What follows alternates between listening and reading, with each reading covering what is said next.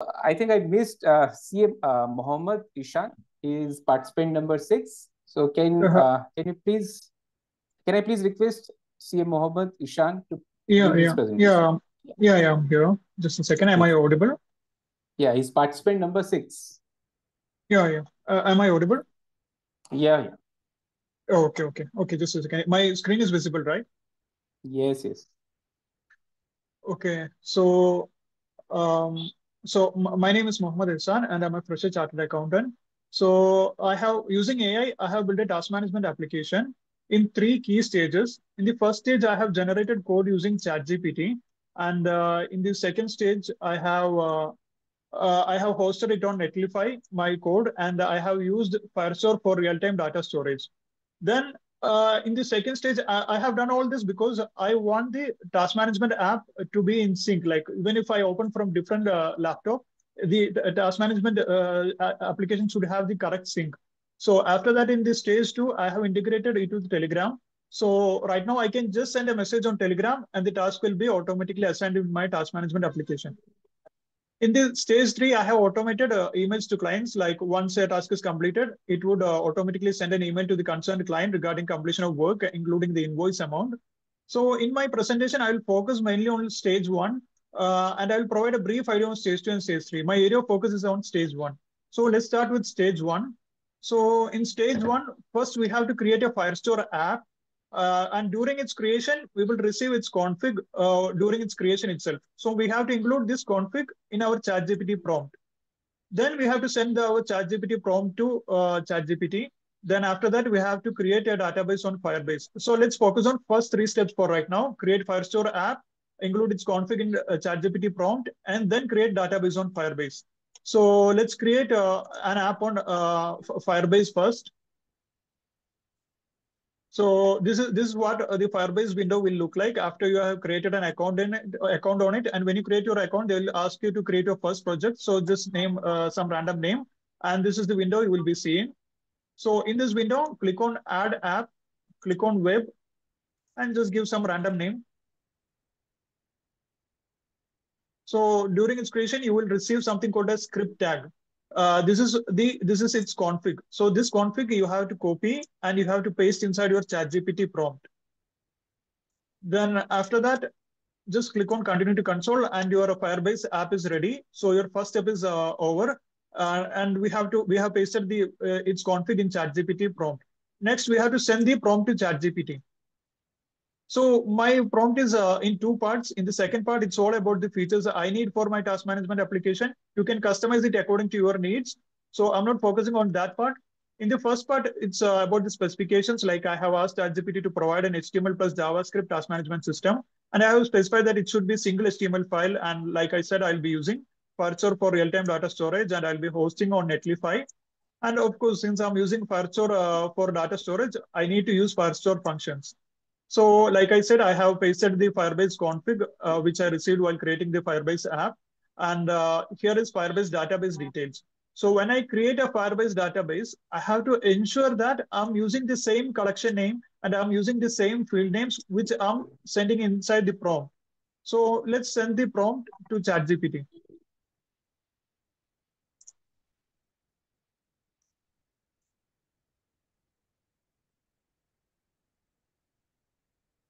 So while it's being created, we can move to step three. Let's create a database on Firebase. So we'll do step three right now. To create a database, click on build, click on Firestore database.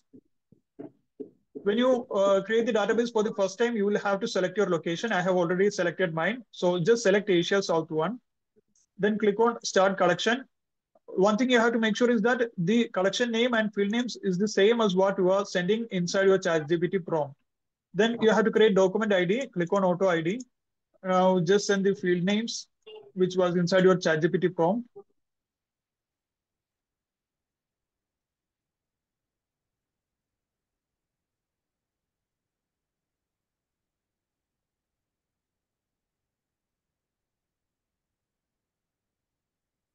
So your database is created, and ChatGPT has created the code.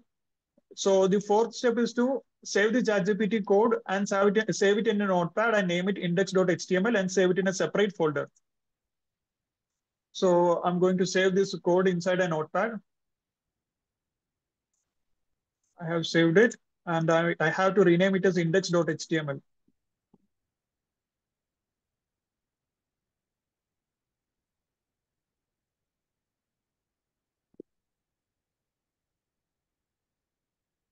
Seems like a small lag. Okay. Okay. So now we have to deploy the code on Netlify. That's the fifth step. So open Netlify. After you create a new account, this is what the tab will look like. So under sites, you will see an option called add new sites. Click on deploy manually and upload the entire folder, not just the notepad. So uploading the folder. So I have placed my index.html in this folder. So I'm going to upload the entire folder. So after uploading it, you will receive a URL.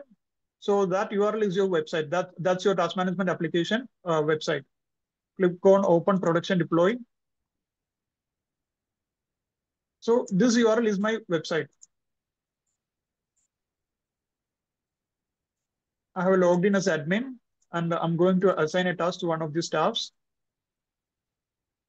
I have assigned the task. And when the task is completed, it would automatically generate an invoice also.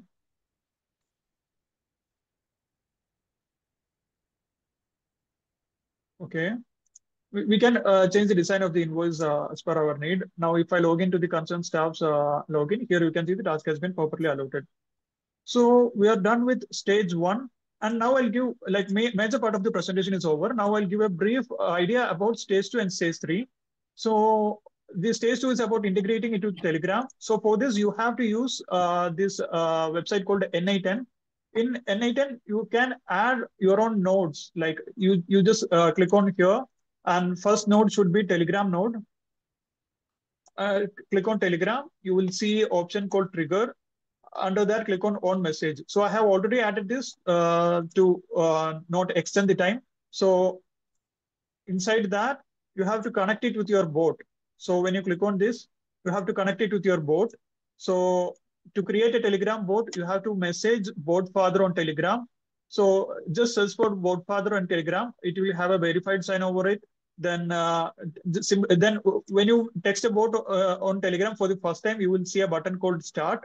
So click on that start, and after that you will receive a command list like this.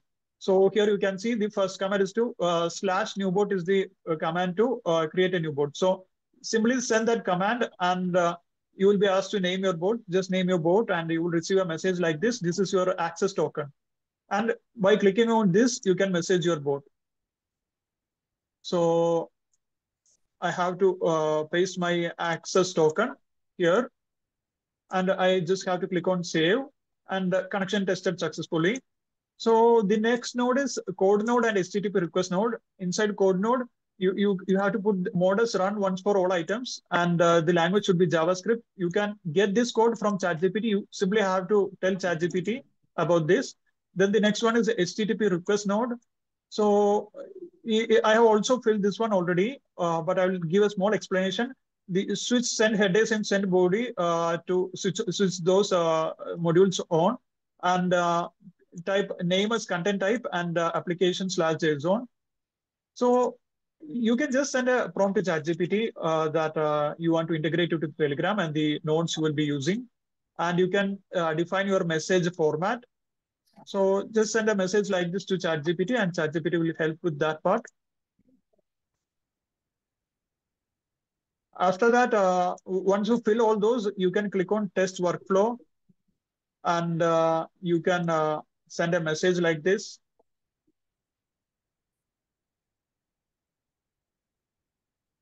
So it is working properly. And now if I open my task management application, let me refresh. As you can see, the new task has been properly allotted to the staff simply by texting on Telegram. So stage two is done. Now let's go to stage three. So I don't have much time to explain stage three. It's like a 20 minutes topic. So this is the workflow diagram for stage three. You have to add all these nodes Mohammed ji, in last two this minutes. order. Okay, okay. Okay, so you have to add all these nodes in this order, and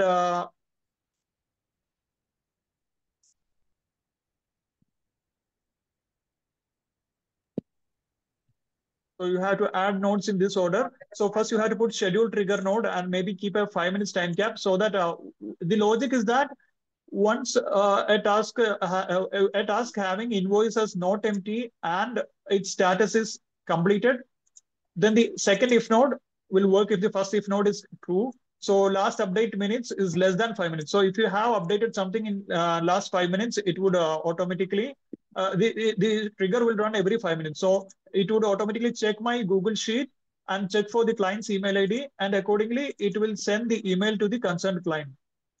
So you just have to connect your Google Cloud Firestore over here by clicking on create new credential and service account. These details you can find in your Firestore account. So yeah, so my main topic was stage one, but I have just provided a brief intro on stage two and stage three. I'm sorry I couldn't go in much detail about that. So I'm concluding right now. Thank you.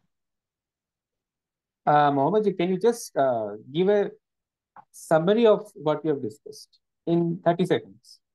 Workflow. Yeah, yeah. Okay. So first I have created a task management app, and I have used Firestore and Netlify for hosting the code and Firestore for storing my tasks. So I have linked the code. I have hosted the code on Netlify, and I have used Firestore for the storage. And after that, I have integrated it with Telegram. So right now I can just send a message on Telegram, and the task will be assigned in my task management application. In this stage three, like once I check in the status is completed, the client will automatically receive an email regarding the completion of the work and the invoice amount. You can when you set as completed in any of the tasks, the invoice is also automatically generated. Like you can see over here. Where did you create the node? In which platform? Is it in In Firebase? no. Node I have created in N8N. N8N I have created the nodes, and I have used Firestore for real-time data storage, and I have used Netlify for hosting my code. Because so the code Firebase has had been some, yeah, on Netlify, because Firestore had some delay in syncing the task. So I didn't host on Firestore, rather I hosted on Netlify. So the code has been hosted at a different place and the database is hosted at a different place. Is it? Yeah, exactly. Okay, fine. I think Mohammed, it was so nice and so, it was a proud feeling that you explained the entire thing in, such a great manner, and seeing you using different technical tools, right from HTML to JavaScript, using nodes, databases, and in fact, connecting it with third parties like Telegram, and creating an integrated solution which can really solve the task management problem, task assigning, task updating, task notification. And in fact, at the end, you have also created a code for creating automated bills, and at the same time, sending it to the person to whom we want to send the task as well as the bill.